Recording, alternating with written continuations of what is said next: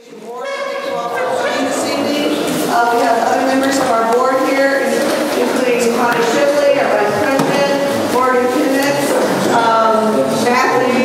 Is Matthew back? He will be here shortly. Garrett Cox, our Treasurer. If you have dues to pay, please see him and make sure you sign in with him as well. And yes, just Garrett. Okay, that's. We have just a couple of quick announcements before we get started. The bulk of the meeting tonight is going to involve Garrett Phillips from the city's planning office to discuss the Mahncke Park Neighborhood Association action plans that are part of the SA Tomorrow initiative. But a few quick introductions. We have from Lloyd Doggett's office. I'm going to let you introduce yourself and say a few words.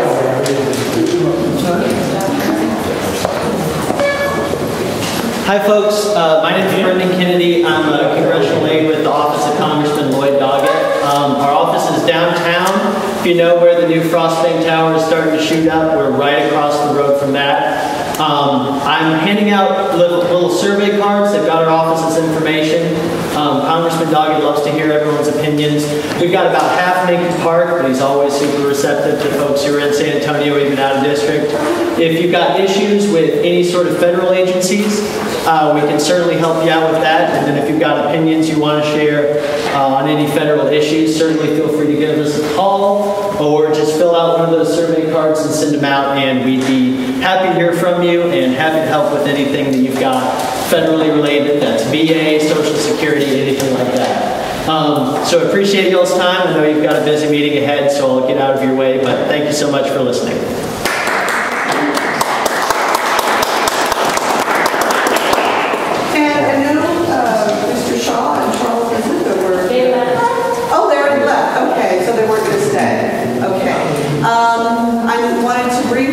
Introduce Mr. Lopez, who's our code compliance officer for the neighborhood. Yes, Charlie Lopez. I've met quite a few of you. I know that a lot of you have concerns about different things. If you don't have my information, she has it. Got my email, got my phone number. Give me a call, drop me a line. I'm more than happy to meet with you. I get calls on a daily basis about all kinds of stuff. For me, I tell everybody, I work for you. The city of San Antonio gives me the paycheck, but they get the money from you guys. That's all. I do work for you. Give me a holler. I'll be happy to help you out.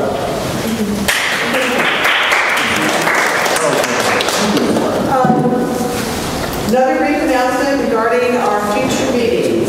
Lori, you want to briefly?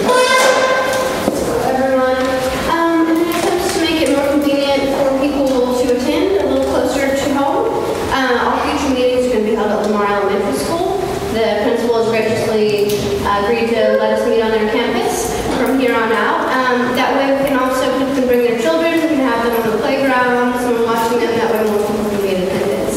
And we're also going to be following up all the subsequent meetings with a happy hour at Pig Pen. They're going to have a special drink to try to get more people involved and interested, continue the communication and things we talk about here in a more casual setting. So, spread the word. And were we going to do meeting at 7:30 or 7, or is that still the principal of Lamar has agreed to 7 p.m. or 7:30, whichever we prefer. It seems like 7 p.m. might be a better time to start, especially now that we're going to do the happy hour afterwards, so that we can have, basically 7 to 9 community discussion monthly. Okay, so we will follow up with an announcement about that in the neighborhood newsletter and also on our Facebook page. Cool. All right, and now I'm going to go ahead and turn the meeting over to Garrett Phillips. Thanks, Holly. Hi, my name is Garrett Phillips.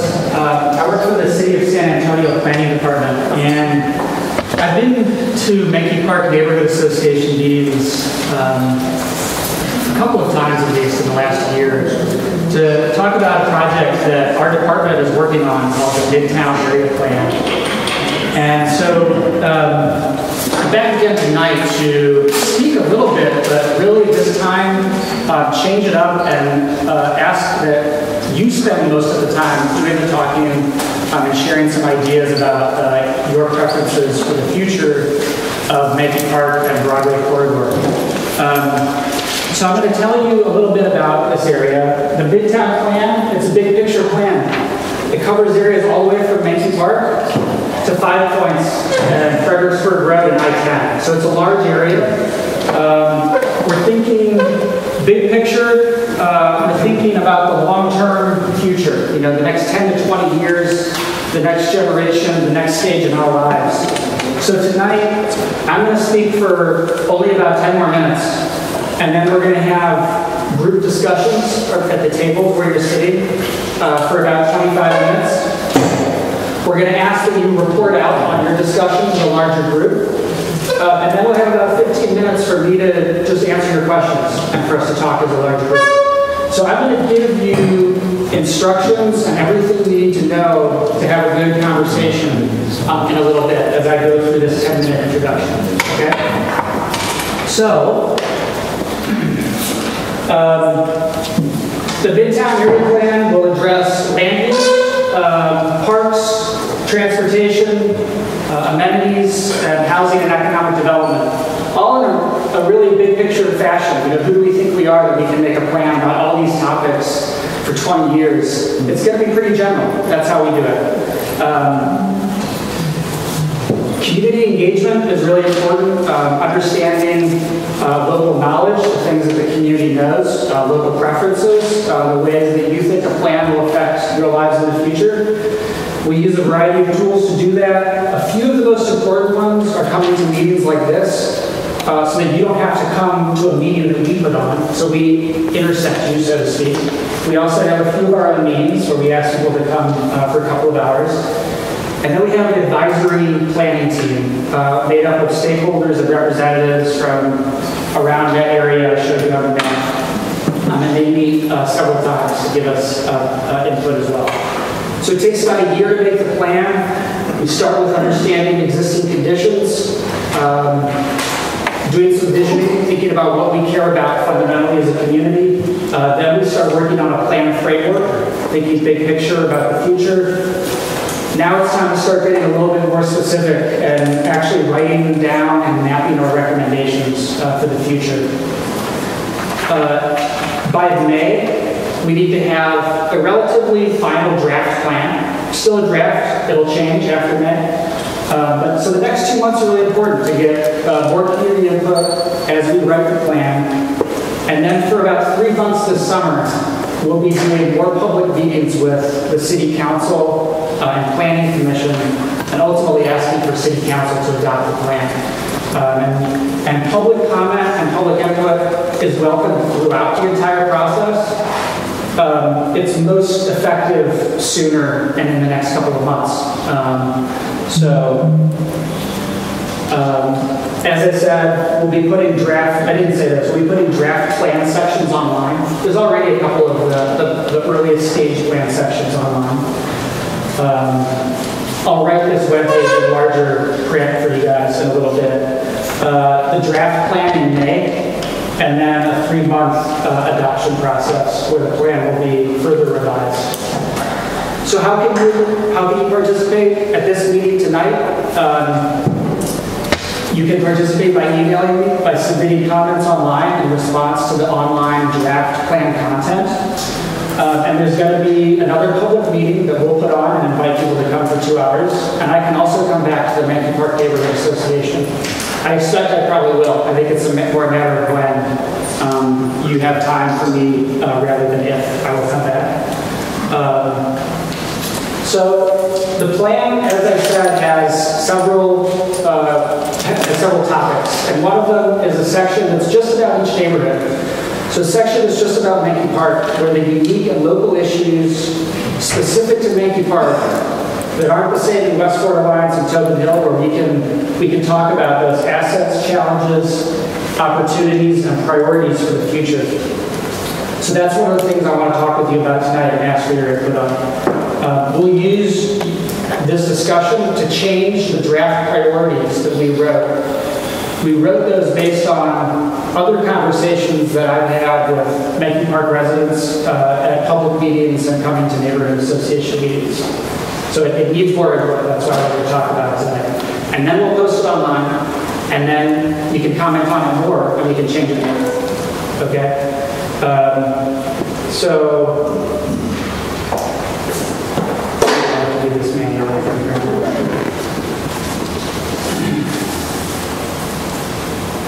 It's asking if I want to restart the computer now or in 10 minutes. So let's say they gave me the option for 4 hours. Let's do that. Okay. Okay. So the draft priorities, and we certainly expect there's room for improvement here, would be to continue updating the neighborhood conservation district standards, which the neighborhood is working on right now, and improve the city's interpretation, implementation, and enforcement of the standards. As more development happens on Broadway, try to leverage that to make a more multimodal transportation system with better connections in and out of the neighborhood on those blocks that immediately adjacent to Broadway. Continue calling out that affordable housing is an issue in Mahncke Park, that there is still relatively affordable housing here, but that it's threatened, and that the city needs to allocate some resources to help maintain that affordable housing, and to try to incorporate some new affordable housing and development as well. Prevent the demolition of buildings that contribute to neighborhood character. Is a topic that has come up time and again in conversations. And finally, Mahncke Park has a very strong history of being involved in public decision making. We've heard that the city can improve in how it notifies the neighborhood of the decisions that it's making, so that the neighborhood does have more time and is more empowered to affect those decisions. So those are the draft priorities. Maybe we can improve them, maybe we can add to them. Maybe there's things that are actually more unique to Mahncke Park. Maybe these are true, but maybe they're not as unique as something else that we can discover together, okay? So the next thing we're going to talk about in our discussion is future land use and the future land use plan. So future land use is a guide for future development. It's a tool to help the city make future decisions about what kinds of things get built in the neighborhood and on Broadway. It's about the long term and about large scale patterns. It's not the zoning code, it's not specific design standards about what a building facade should be made of. It's not the neighborhood conservation district. It's much bigger picture. Garrett, so the land use code is input to zoning decisions. It is. Okay. Yeah, it's like a precursor to zoning in some ways, the land use plan. But it says you have a bullet about zoning. It's not zoning. It's not a zoning code, but it's input. Yeah. It's a big input. Yeah, it is. It's really important. When the zoning commission makes decisions about rezoning a property, they'll use the land use plan to help guide that decision. Will they really? They're required to by law, so they're supposed to.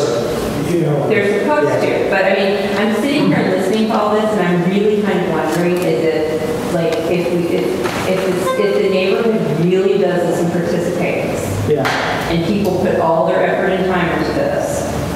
Is this really like is the city then really going to pay attention to everything? I am here to pay attention and to memorialize the conversation afterwards in writing, and to take the feedback that you give me, along with technical analysis and feedback that we get from many other places, and write a plan with my colleagues. And that plan is supposed to be followed.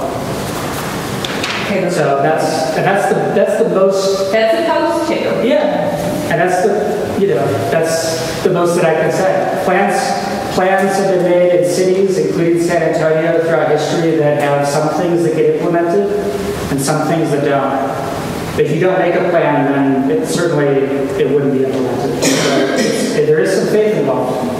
And we have an hour that I'm asking for you to try to participate actively with us. And we also have a 15-minute Q&A after the activity that we really need to focus the questions and discussion into for this large group. Otherwise, we won't get to the small group conversations. So the future land use map, the future land use plan is made of 3 things. It's a map where we assign categories to places in Midtown and in the neighborhood. It's different than zoning in one way in that, like I said, the patterns are bigger. We don't assign a category to each parcel, alternating one on, for example, like a zoning map sometimes looks like.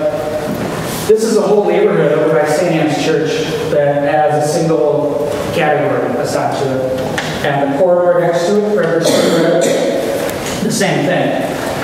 The categories, there's about 22 of them, and they're used for the whole city.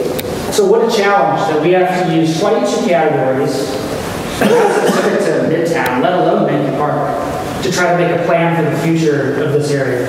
So how do we do that while honoring all of the unique qualities of a place like this? We do it by moving past the categories in the map and adding text and describing what do we mean and what do we want for the future. It goes next to the map. So that's a really important part of this plan. And that's part of the input that I want to get from y'all tonight in our small group discussion. So we made a draft future land use map based on many prior plans, based on values and principles that we've heard in community engagement over the last several months. And this is it. This is the draft map. And like the neighborhood action strategies, the draft map is like a first pass. And the one thing I know about it is that it will be improved. And that we need your help to do that. So in this first pass over the map, you can see that the corridors like Fredericksburg Road, San Pedro, Main Street, McCullough, St. Mary's, and Broadway, they're all colored purple, and that means that it's a mixed use, sort of a mix of apartments, businesses, and the like, for example. Okay, that's the purple color. The lightest purple being the lightest and sort of least intense form of development. So that you can see on St. Mary's, McCullough, and Flores, right? Maybe some similarities in those places. It's smaller scale, smaller street. San Pedro and parts of South Broadway having the most intense development. The darker purple is what we put on the map. So those are just a few examples. In Mahncke Park, north of the neighborhood, we call it urban low-density residential. And that includes anything in a mix from single-family development up to triplexes and potentially fourplexes. And based on the conversations I've had so far, that doesn't seem like just mapping that with that category, like that's okay. Like we need to add some text and put some boundaries on that description that I just gave you. So I'm hoping that our conversation tonight will do that. South of Mahncke Park, it's high-density residential, and that's to reflect the existing up to 33 units per acre zoning that's allowed primarily in that area. So that's what we call high-density. It's 33 units per acre is included in that. There too, I think we need to be more specific and say what we mean. Maybe we need to change the map as well. Okay, so that's why we're here today. Okay, so I just talked about this slide on the last slide. Okay, so today's discussion will influence the map, it will influence the text that goes with the map, and I'll tell you right now, the discussion isn't actually going to be about the map. I'm not handing out maps for us to redraw boundaries and change the categories. We're going to talk about the principles that our department can use as we write the plan and change the map. You're also welcome to draw on the map and turn those into me if you want, or have me take a photo of your map when you're done. But for you to have a productive group conversation, I will ask that you put the map aside for the group conversation for the most part and try to engage with the way this activity is structured. And so that's what I'm about to introduce. Okay. So for the neighborhood action strategies discussion, each person has a piece of paper. We're in part 1 at the top. And I will ask that you, each person's table, if anybody's not at a table, please join the table. And then I'll introduce the activity.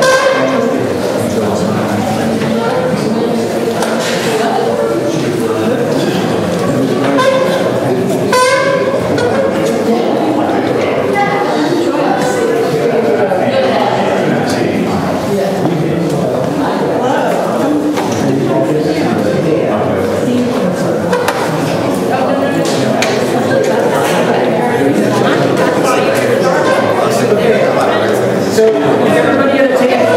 Okay, if you'll give me two You're probably normally in there a lot earlier than I am. Final instructions from Garrett. Excuse me. Thank you. Okay, for the first activity, we want to work on the neighborhood action strategies. So, what we'll ask you to do, you have this piece of paper I'm holding up, and you can read the instructions.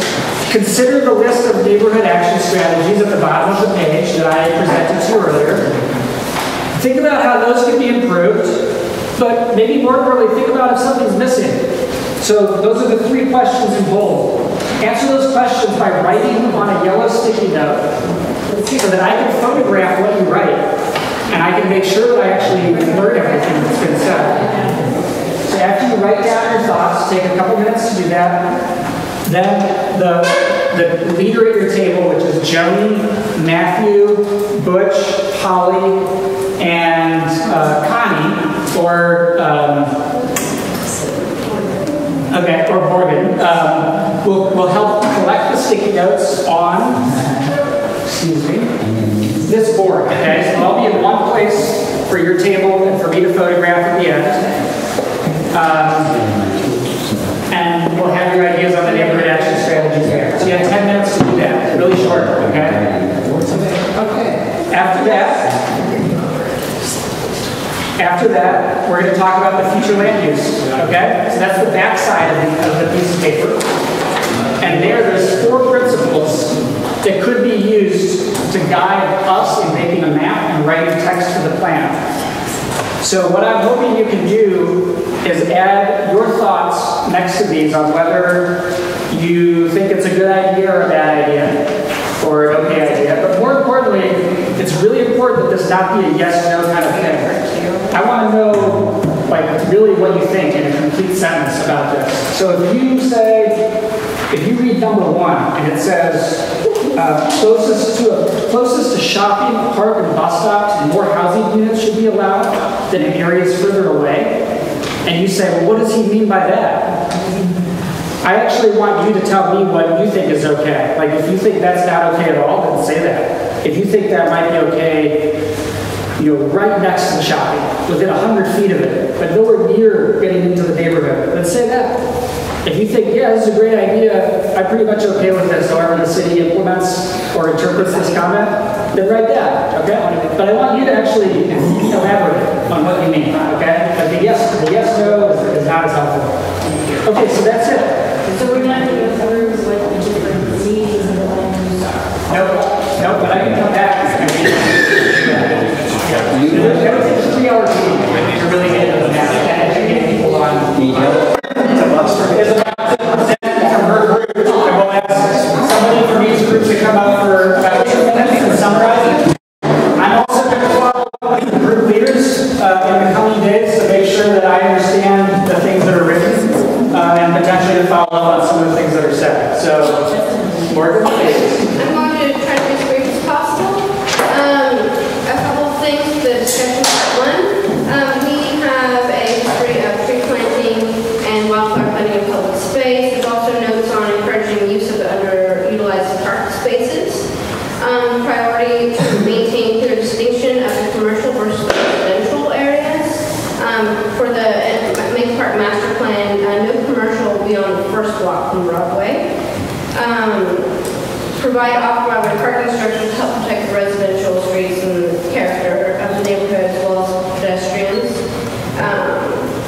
We've got some demolition notes, demolition of additional homes, limit development from being more dense than it currently is. Demolition of buildings that contribute to neighborhood character should be a priority list, stopping those demolitions. We need improved bike lanes, the parking of the bike lane, traffic from the main roads going through narrow residential streets should be limited. Once again, respecting the Mahncke Park Master Plan, Conservation District, and must be enforced. More notes about pedestrian walkway across Broadway. And keep the buses out of the neighborhood, limit them to Broncos and Hill Brand. Next So, before you actually go, I was asked told it was important to leave 15 minutes for a question and answer at the end. And right now we're on track to having probably about 7 to 10. And that's probably a little more time than everybody can take to do this. Okay. So we could try to even short it up for them. All right. Just to be honest, thank you. All right, so for number 1, discussion part 2, totally written sentence, unclear intent meaning. No commercial operations beyond the Talpa or first block off Broadway. We do not want to have a cluster of multi-family houses that will decrease beautification efforts. Such a small land area, dense housing developments are neighborhood should be limited. Our entire neighborhood is in close proximity to multiple of these amenities. We must preserve the current fabric. Number 2, more high-story buildings allowed to diminish the neighborhood character. Triplexes should not be allowed to existing small lots. Duplex okay, triplex no. Duplex limitation with enough off-street parking provided by the landowner. On to number 3, new development is finally green. New development should support existing neighborhood character, correctly live here because of existing qualities. We need to preserve the fabric. New development should match existing. Good idea, existing units and building maximum should inform new development. And then for number 4, too many loopholes in the zoning code. Original zoning code is loophole. Zoning code should be updated to current housing. Once again, too broad of a statement. Basically, this just needs to comply with NCD. It's a little tricky because we have 2 different areas. So number 4 is. And that's it. Thank you. Read everything. So if you don't read everything, that's okay. And, Yes. Okay. Thank you. And we actually had very few individual stickies. We spent a large time talking about more general issues in terms of the failure of the Board of Adjustment, all the NCD, issues related to encroachment by commercial entities into the residential area, as well as the issue of landlords or owners allowing their properties to decline, so that maybe demolition, to get around demolition guidelines, and but the need to maybe support homeowners who were financially unable to maintain their homes, and support that might be available to help particularly the older residents or low-income residents stay in their homes with support. Maybe not all that support just going to developers.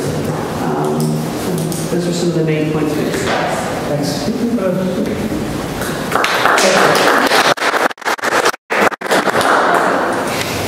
Butch or any other volunteers at the table? This is Butch.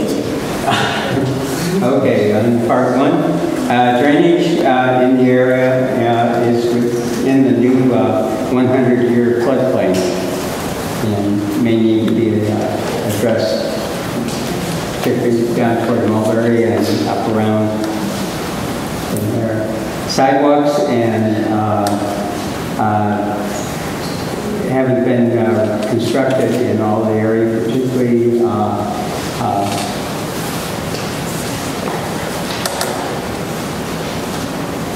That's mine. Page 41. The neighborhood plan has some areas that it suggests sidewalks should be either constructed or reconstructed. Part of that's been done since the plan, but that should continue. Okay. Item E should go both ways. The neighborhood association should have a way to better communicate their recommendations for public works projects. Which projects does the neighborhood prioritize? Parking system, need a parking system, shared public parking facilities, new housing that is more in keeping with the neighborhood's established development patterns, garages behind the houses. And finally, parking problems, restrict business parking on residential streets.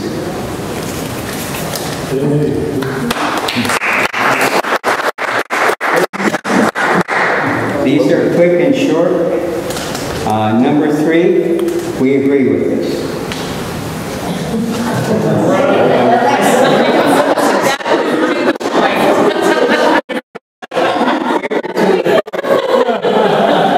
I'll get you to your time, Garrett. Now, still short, but a little tougher. Number 2, should be avoided at all costs. Number 4, in the future, should be limited to the codes that are currently in effect. Which number? Number 4. And number 1, you're going to love this group. This is another short one. Delete. What? Delete. Number 1. Number 1, delete. Please see it relevant to Please see it relevant to Mahncke Park. It looks like it's for emerging suburban areas. Yeah, what's an established? It's establishment.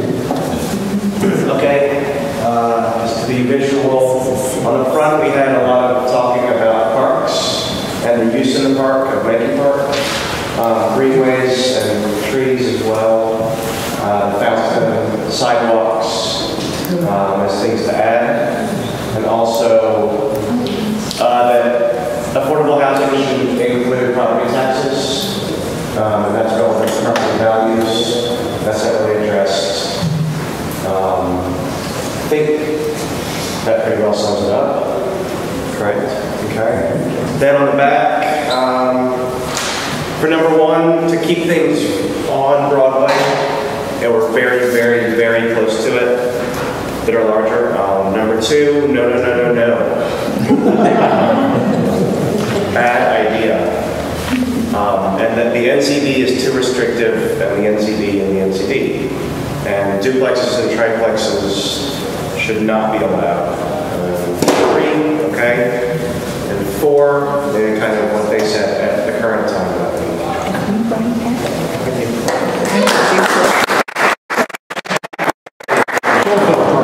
Okay, real quick, be sure to add north of the park. So priority A, we said we have that as our number 1A, and we also put that NCD should be under the authority of OHP, the Office of Historic Preservation. And then we had D as priority 2, prevent demolition. C was our priority 3, using the language of high quality, accessible, and affordable. And also the priority should be in line with the Mayor's Housing Task Force that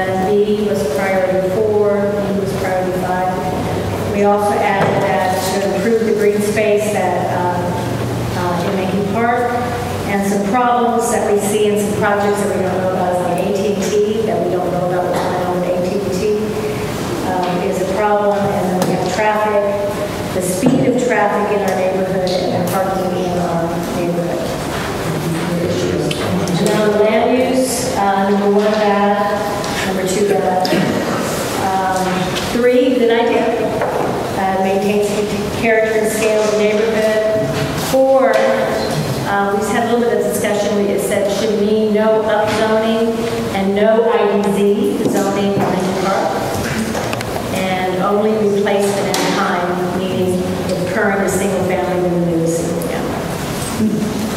And then I want to also state that I do not know that the gays court is a life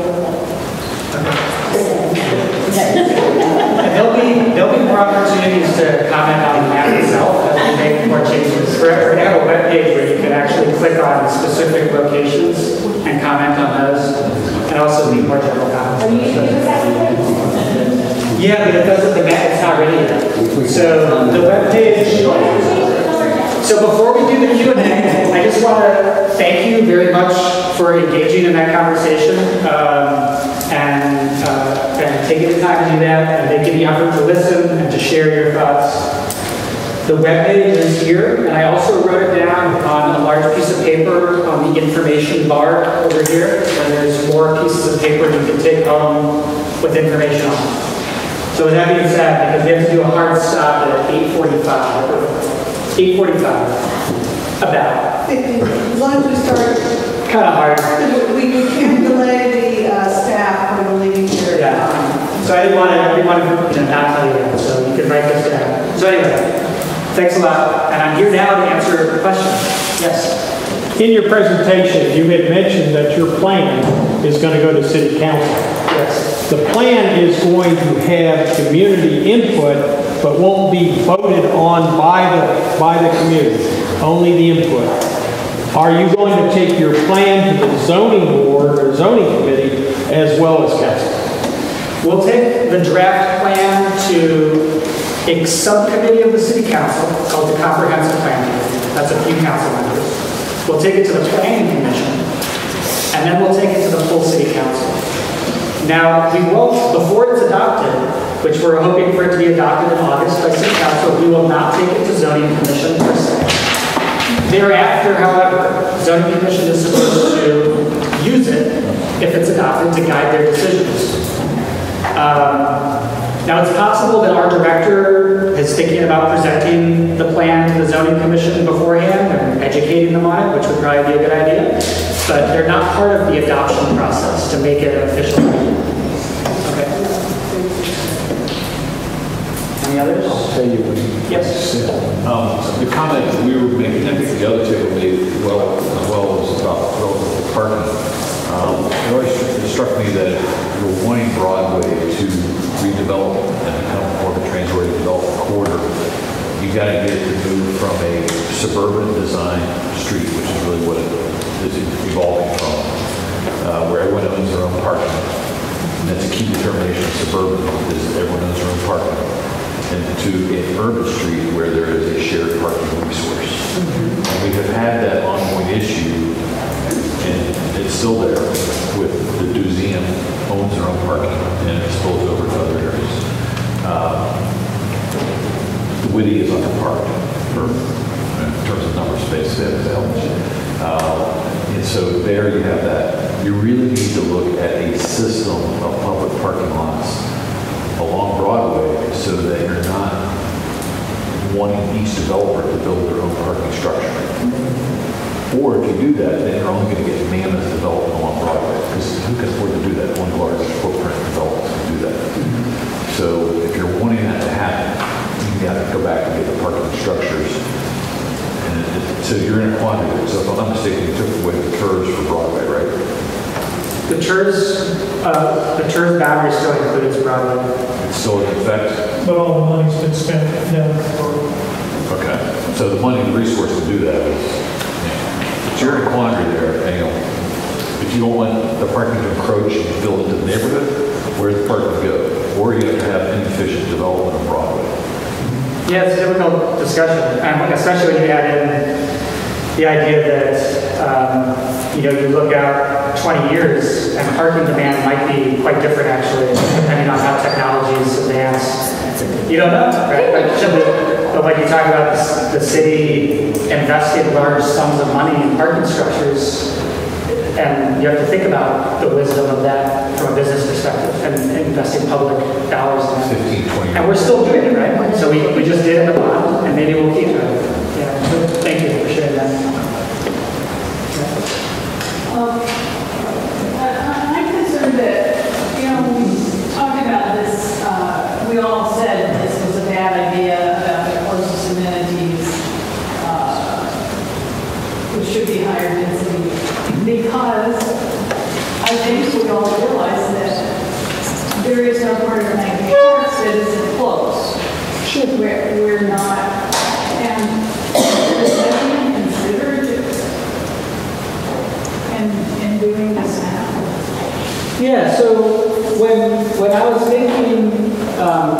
this worksheet with the first principle. Closest to amenities like shopping and park and bus stops, more housing units should be allowed in areas close to the amenities rather than further away. So I've been thinking about, we've heard a lot of conversation where some more development is probably appropriate on the blocks adjacent to Broadway. We've heard that a lot from people. A lot of concern about new development inside the neighborhood. And I was wondering about 1 to 2 blocks away from Broadway. And I think based on the conversations I heard, I need to read the responses, but it sounds like, there's a lot of concern about any sort of higher density development, even like townhomes or duplex, triplex type redevelopment, even in existing buildings, if it's the same traditional looking house. Even like on the second block in from Broadway, is what I heard in that conversation. There are only 4 to 5 blocks. Right. Yeah, right. But in some cases, you don't have more than 1 block, so I would be careful using those terms. We live on a street that's a 10th of a neighborhood and a half. Yeah. Block. So. Well, I think the problem with that statement itself, because you want people in a building that's using the park. Just because they're using the park, they don't have to live a block away. People using the park to live across town. They don't have to live here to use that park. It's small. Don't think they're using don't people using the park are the people that live in this neighborhood. People using Breckenridge Park from all over the city. They don't have to live in this neighborhood. They don't have to use a museum because they live in this neighborhood. Whoever wants to use, they're going to come to the museum because they want to go to the museum. Yeah. So don't think you have to have housing here because they want to use it here. They come here because that's what they want to go to. So don't think you have to have the building here to live in. I have a question about where did these 4 items come from? They came from a lot of different conversations that we had in Midtown over the last several months. But not necessarily Mahncke Park. No, they're general principles, yeah. Yeah, but that's what I'm saying, it's not necessarily people that live in the park. Sure. Okay. But some of them